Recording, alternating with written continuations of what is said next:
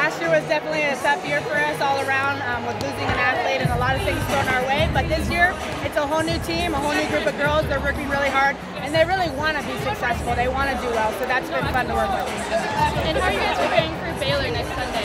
Just like we would prepare for any other meet, you know, every day we just take one meet at a time and prepare the kids no matter who our opponent is. It's really all about us and us trying to do our best for each meet.